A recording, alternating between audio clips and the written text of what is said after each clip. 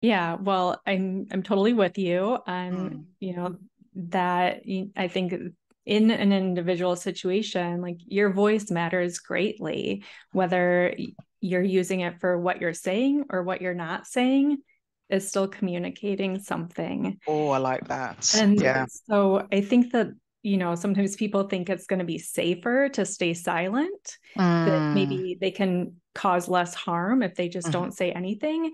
And that's a myth. There are Yeah. plenty of times and examples where staying silent has caused damage and harm in and of Yeah. itself. So I think that it's really important for people to know that they have the tools and to build the practice and the confidence with the Mm, variety of ways in which you can say something that are congruent with you, your personality, your style, and also respectful of the other people that you're talking to.